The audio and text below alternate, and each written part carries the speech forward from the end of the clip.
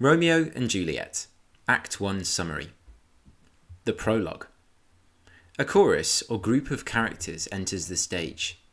In a 14-line sonnet, they introduce two noble households of Verona, the Capulets and Montagues. They reveal that these two families have an ancient grudge against each other, which will bring about more fighting during the course of the play. However, from these warring families, two star-crossed lovers will appear. The two lovers will end the feud between the families through their deaths. The story of their love and the hateful relations between the two families will be the topic of the play that follows. When analysing the prologue, consider Shakespeare's introduction to Romeo and Juliet as star-crossed lovers. This phrase simply means that the lovers are set against the stars.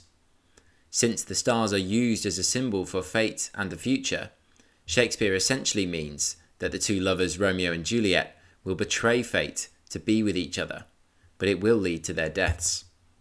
It is an interesting structural choice to reveal the tragic ending at the very beginning of the play. However, it links to the central theme of fate, which is echoed throughout the play.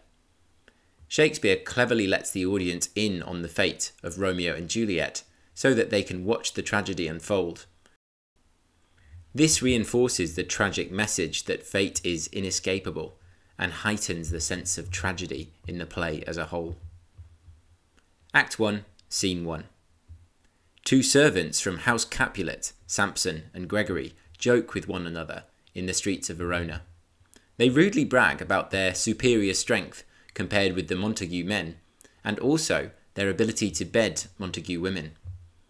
Next, two Montague servants enter, and Samson provokes them by biting his thumb at them, a highly offensive gesture. The Montague men lose their temper, and a fight breaks out. Benvolio, the nephew of Lord Montague and Romeo's cousin, enters and attempts to stop the fray, instructing them to put up their swords. However, more Capulets arrive on the scene, and Tybalt, the hot-headed cousin of Juliet, raises the temperature by professing that he hates peace as much as he hates the Montagues. The brawl continues, and Lord Montague and Lord Capulet enter, along with their wives, who discourage them from attacking one another. Finally, Prince Aeschylus arrives and orders for the fighting to stop. He makes a frustrated speech to the crowd, bemoaning the 3 civil brawls between the houses, which have disturbed the streets of Verona up to this point. He threatens if it should happen again, those responsible will be executed for their crimes. The prince exits with Capulet, leaving Benvolio with Lord and Lady Montague. Lady Montague asks Benvolio if he has seen her son Romeo. Benvolio expresses concern that he had seen Romeo pacing alone outside of the city, and the Montagues tell him that Romeo is often alone these days, seemingly in depressed or melancholy mood. Benvolio sees Romeo and offers to talk with him. Lord and Lady Montague depart. In the final part of the scene, Romeo reveals to Benvolio that he is in love with a beautiful woman who will not return his affection. Benvolio advises Romeo to look for other women, but Romeo is so obsessed with this woman, who is later identified as Rosaline, that he says he cannot love another. Benvolio says that he will help Romeo to get over her. To analyse this scene, consider first the contrasting characterizations of Benvolio and Tybalt. Benvolio is identified as a trustworthy peacemaker through his attempt to try to end the brawl. His actions are juxtaposed with the fiery Tybalt, however, whose vitriolic exclamation restarts the fray. What? Drawn and talk of peace? I hate the word, as I hate hell, all Montagues and thee. This identifies Tybalt's character to the audience as an antagonist, a character who opposes the desires of another. Romeo is also introduced later in Scene 1, and is characterised by Shakespeare as a hopeless romantic, obsessed with the object of his affections, Rosaline, who is rejecting his advances. He lyricises his feelings in mysterious comments on the nature of love, such as, "O brawling love, O loving hate," which uses oxymoron to place contradictory ideas together. To Romeo, love is brawling, which suggests he feels like love is a fight, which causes him suffering. The contradictions in the phrase loving hate also hint at his future relationship with Juliet, where they love each other passionately, whilst knowing of the hateful feud between their families. Shakespeare establishes Romeo's character as dramatic in his language, passionate, and highly emotional. Act 1, Scene 2. This scene begins with Lord Capulet walking with another nobleman from Verona, Count Paris. The pair discuss Paris's desire to marry Juliet. Capulet is pleased with Paris's interest in his daughter, but also suggests that they should be cautious, as Juliet is not yet 14 and too young to be married. However, Capulet suggests that he will consider Juliet's feelings on the matter, and invites Paris to a feast at his home, instructing him to woo her, gentle Paris, get her heart, so that Juliet may fall in love to seal the match. Capulet sends his servant Peter to invite a list of people to his feast. As Capulet and Paris exit, Peter reveals he cannot read and will struggle to complete the task. Romeo and Benvolio then enter, still discussing Romeo's affections for Rosaline. Peter asks Romeo to read out the invitation, and Romeo notices Rosaline's name is on the list. Peter invites them to come to the feast, assuming they are not Montagues. Benvolio tells Romeo it is a perfect opportunity for him to compare Rosaline with other beauties. But Romeo assures him he will only attend because of Rosaline.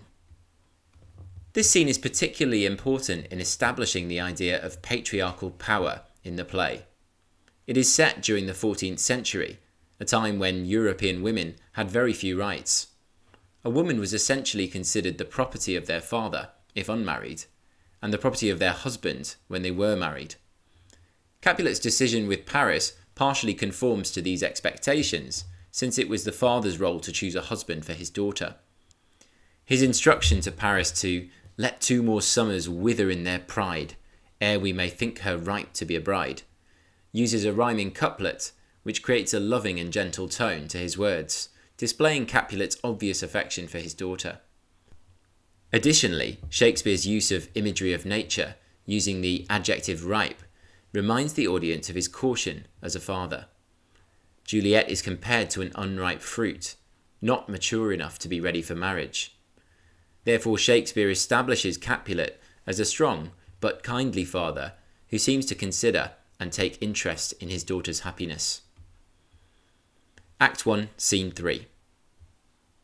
At Capulet's house, Lady Capulet calls for the nurse to help Juliet get ready for the feast. Juliet enters and the nurse recalls a story from Juliet's childhood when she had fallen over and the nurse's husband had made an inappropriate sexual joke about her falling backwards when she gets older. Lady Capulet tells the nurse to hold thy peace, perhaps offended by her rude comments, and she asks Juliet about her feelings towards marriage. Juliet shows some caution here, stating marriage is an honour that I dream not of. But Lady Capulet and the nurse try to encourage her towards marriage, mentioning that the Honourable Paris will attend the feast in the evening. Lady Capulet asks Juliet to consider him as a suitor, and Juliet dutifully agrees to do so. Then a servant enters to announce the beginning of the feast. This scene is used by Shakespeare to establish the 3 main female characters in the play. Shakespeare creates contrast and tension between Lady Capulet and the nurse. Lady Capulet is presented as indecisive, being unable to help Juliet without the nurse's presence. It suggests that there is some distance in the relationship between her and Juliet.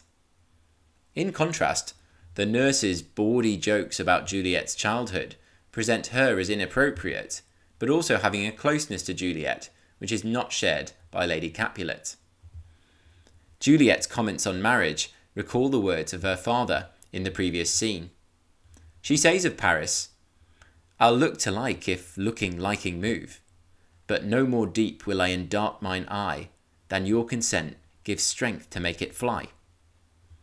Here the word consent echoes Capulet's statement, "My will to her consent is but a part," suggesting that Juliet understands the restrictions forced upon her by society.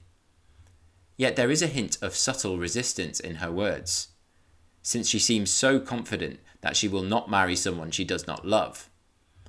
This paves the way for Shakespeare to break the conventions and rules of traditional marriage and suggest a vision of true love, unrestricted by obligations to family and property. Act 1, Scene 4. Romeo, Benvolio, and Mercutio, and others from the Montague household, gather before attending the Capulet ball. They have masks to conceal their identity. Romeo continues to speak of his lovesickness, and Mercutio, Romeo's friend, mocks him, making several sexually provocative jokes. He then makes a bizarre and imaginative speech about Queen Mab of the fairies, who attends people's dreams. In his descriptions of Mab, Mercutio uses childlike fairy tale descriptions, interspersed with darker visions, such as soldiers dreaming of cutting men's throats. It identifies Mercutio as a talented wordsmith who offers a differing, pessimistic worldview to Romeo's idealistic visions of love. Romeo stops Mercutio, stating, "Thou talkest of nothing." And as the men depart, Romeo comments that he is concerned the night's activities will have negative consequences in the future. A key quote in this scene is Romeo's foreboding admission, "My mind misgives some consequence yet hanging in the stars." A clear reference to the theme of fate identified in the "star-crossed lovers" line of the prologue. Shakespeare continues to foreshadow the play's tragic ending, as if to remind the audience that we are all mastered by fate, as symbolised by the imagery of the stars in space, which will dictate Romeo's future. Act 1, Scene 5. The Capulet ball begins, and Lord Capulet encourages the guests to enjoy themselves and invites them all to dance. Romeo catches a glimpse of Juliet dancing from across the room and is immediately transfixed by her appearance, stating, "I never saw true beauty till this night." Tybalt, Juliet's cousin, recognises Romeo and asks for his sword before Lord Capulet intervenes, commanding him to leave Romeo, whom he says means no harm. Tybalt obeys, but vows not to forget this offence. Romeo then approaches Juliet, and the pair touch hands, captivated by each other. In a romantic exchange filled with religious metaphors, Romeo asks Juliet for permission to kiss her. Initially, she rebuffs him, but eventually they kiss. The nurse enters, telling Juliet her mother requires her, and Juliet exits. Romeo asks the nurse who Juliet is, and the nurse replies Lady Capulet is her mother. Romeo is shocked and devastated by the news. As the feast draws to an end, Romeo leaves with Benvolio and the others. Juliet is equally infatuated with Romeo and states if he is married she will die. She then asks the nurse to identify him, and the nurse tells Juliet that Romeo is a Montague.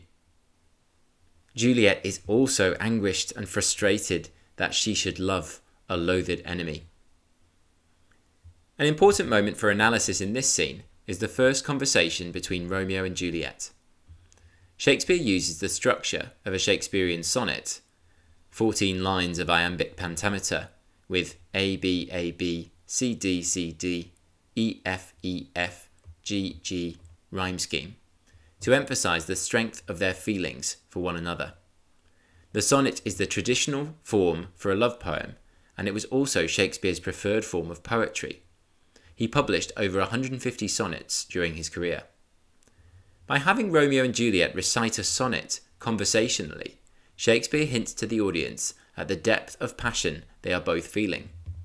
The lines use an extended metaphor of a pilgrim, which means a holy traveller, visiting a shrine or place of worship, creating religious imagery which again hints at their love having a divine or perfect quality. As he takes Juliet's hand, Romeo says, "If I profane with my unworthiest hand this holy shrine, the gentle sin is this. My lips two blushing pilgrims ready stand to smooth that rough touch with a tender kiss." He compares his lips to a pilgrim and Juliet to a shrine. A clever way of saying he longs to kiss her just as a pilgrim longs to reach the shrine, their place of worship. With this metaphor, Shakespeare displays that Romeo's affections are taking a deeper and more spiritual direction, and as they kiss it becomes clear his affections for Juliet are deeper than they ever were for Rosaline.